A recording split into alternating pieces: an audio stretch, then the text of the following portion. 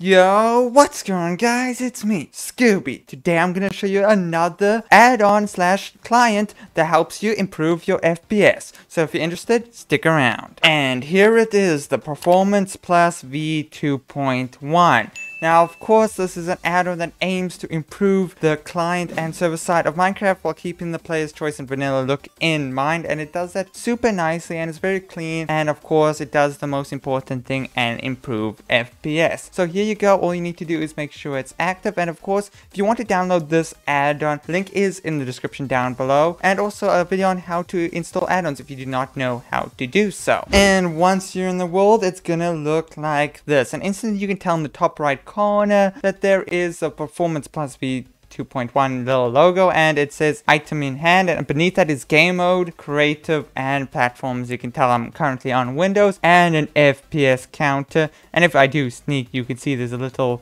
other thing in the bottom right that tells you that I am sneaking. There's also a permanent crosshair on screen, so if people like that, you can have a nice permanent crosshair to help out. So it's super nice and very clean. Of course, it's not the only thing it changes. So if we go to first person, you can see that the coordinates have changed. They kind of color coded the X, Y, and Z axis just to make it a bit more easier to understand where you are. So that's very nice and cool. Now if I was walking, you can see also in the bottom right that there it says I'm walking. If I jump, it says jump in.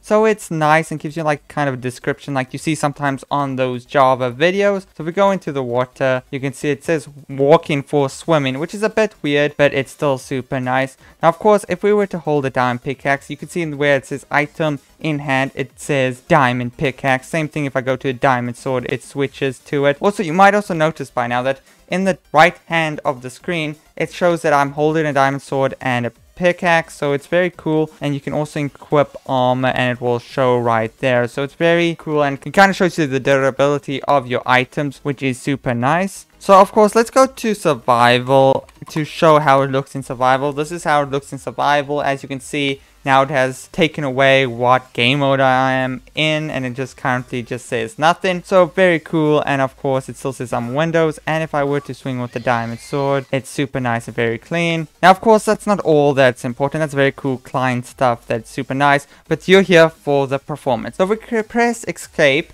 now on mobile you do get a little like mod window that if you want to you can play around with, but on Windows 10 sadly you do not have that. So let's bring up the settings and go into settings, of course, and whabam. So you have some nice quick settings right here, you know, hide HUD, hide hand type deal, and you know, your camera's perspective. And if you scroll down, you get this nice performance option right here that gives you some of the nice performance options like VSync. So you can turn VSync up if you do so wish. Over here we've got an FPS locker. Of course, currently it's unlimited, and you can actually play around with this and select like say 10 frames, and now you can see I have 10 frames, and FPS counter updates to say I have 10 frames. Of course, you can also have an auto clear chat that allows you to clear the chat like they say here, like in the Hive server, and just kind of clears and makes it nice and clean. Of course, you have this button here that doesn't do anything, but it sure is fun to click. But there you go, that's how you can get another add-on that helps you improve your FPS in Minecraft Bedrock Edition. So if you did enjoy and you made it this far, comment down sand in the comment section down below. But other than that, make sure you leave a like, comment, subscribe, share this with all your friends, and I'll see you in the next video. Goodbye.